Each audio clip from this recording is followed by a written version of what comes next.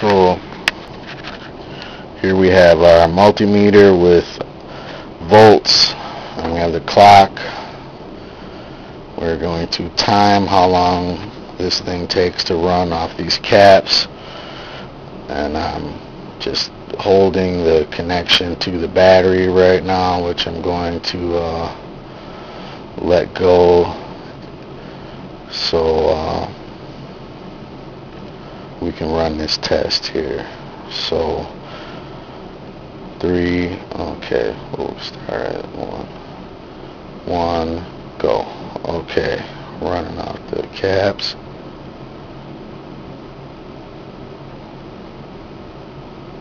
Stopped pulsing.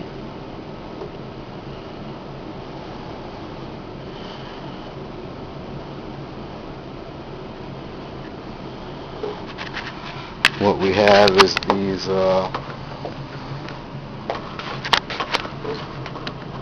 big caps in the back there. I think we can. Yep, there we go. We got it.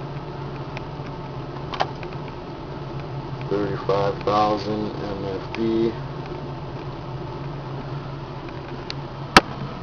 So I think that's microfarads. So however many seconds that was, 5 or 8 or 10 or whatever.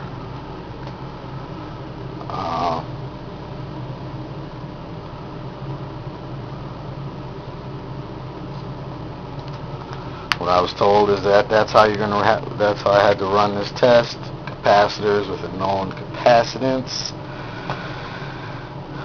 because the infrequent pulsing of the coil on the pendulum causes a fluctuation in voltage, and which the voltage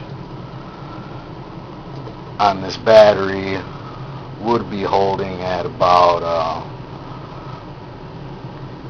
1195 or 1192. Like when I run that bedini right there, battery is resting at about 1195 or 1197. And when I was just running that machine a minute ago, it was the voltage was hanging at 1192 while the machine was running. So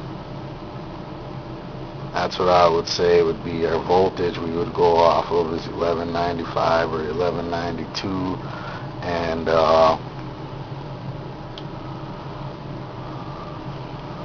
I mean, just as a reference.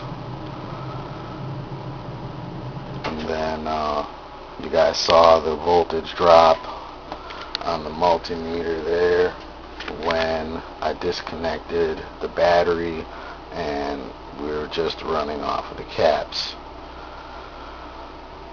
So if you know how to do that math, let me know. I really appreciate it.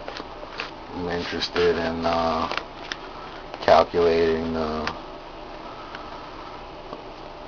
finite amount of electricity this thing's using in joules, because I guess we can't really calculate it in watts from what I understand, but I might not be understanding that correctly. Once you get the joules, then you might be able to calculate the watts after that. I don't know. But if you're that guy who knows how to do that, let me know. Myself and a few others are interested in that information. Thank you. Peace.